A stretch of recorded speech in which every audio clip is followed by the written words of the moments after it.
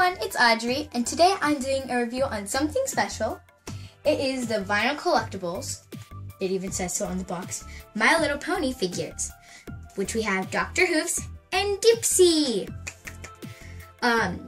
It's really funny because 2 days ago I was watching the Dr. Whooves episodes on YouTube, so you can find them on YouTube.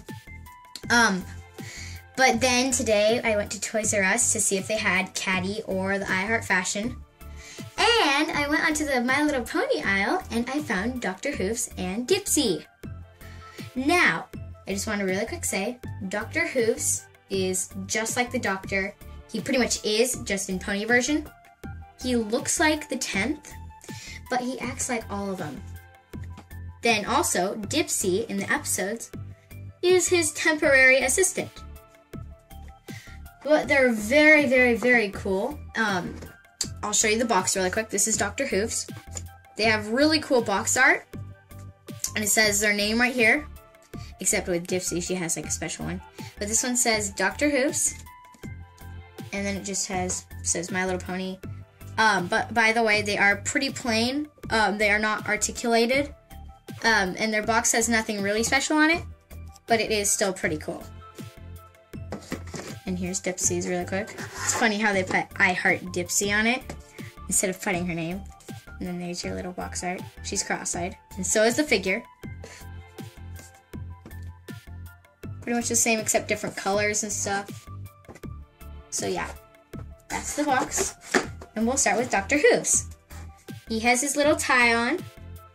And his hair actually does look like the 10th Doctors. But he acts like them all, like I said. And he has his little cutie mark right there. It's an hourglass. And he's really cool. I don't really like that it doesn't have that much articulation. Well, it doesn't have any at all. So that's kind of sad, but still, they are very, very cool. They're mostly just for displaying. But then Ditzy, of course, is a Pegasus. She has her cool wings. And I forgot to show you, she is cross-eyed. It's really funny. There's this other side of her. She has a giant tail, which Dr. Whooves actually has only a very, very short tail. But I really like Ditzy.